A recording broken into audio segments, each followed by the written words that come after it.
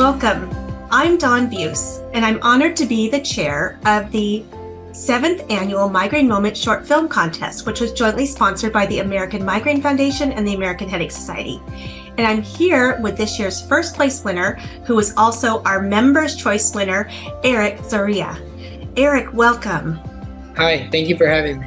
Your film, What is Migraine, was selected by the general membership of the American Headache Society for its education, advocacy, and ability to really enhance the message of people living with migraine.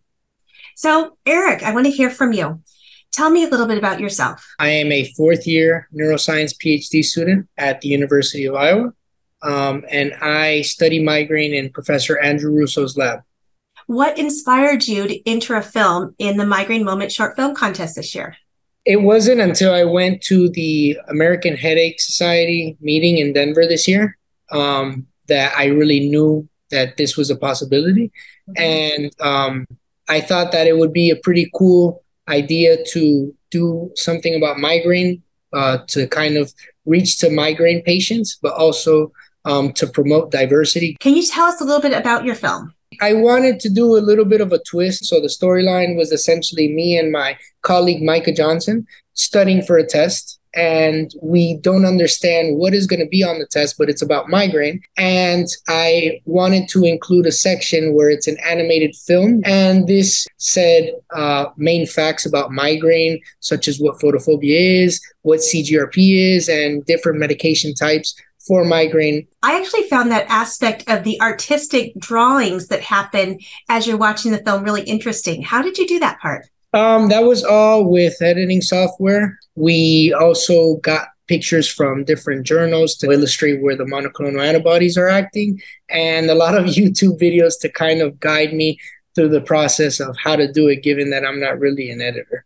I'm really excited that you're taking what you know from your academic work and translating it into films. And I've also seen some of your social media that you really are doing a nice job of sharing science and kind of cutting edge information with people living with migraine in the whole world. I think that all scientists could benefit so much to the rest of the world by sharing what they know in ways that people can understand and learn from. So thanks for doing that.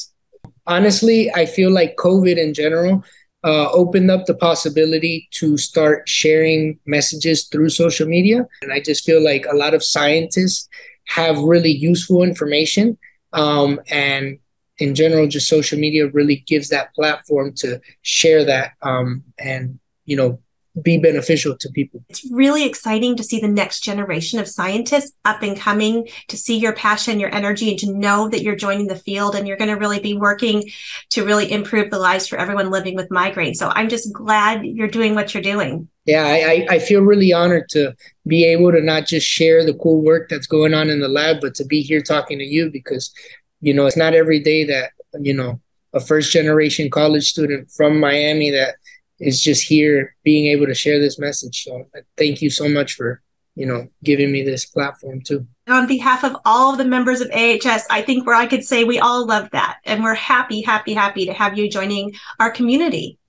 So as we wrap up, is there one message that you would really want to say to people living with migraine? There's a lot of labs, not just our lab, but a lot of labs throughout the world that are working really hard, a lot of physicians that are working really long hours with patients to try to help address these issues. So just don't lose hope, because eventually somebody, maybe it might not be me, maybe it'll be a few generations from here on out, but somebody will do really good work that will benefit the patient long term. So Erik, thank you for joining us today. Thank you for contributing your lovely film, What is Migraine? And to everyone listening, thank you for taking the time to join us today. We hope that you'll watch Erik's film and the other winning films from the past few years. There's a lot of education, advocacy, and inspiration in those films that I think you'll really enjoy.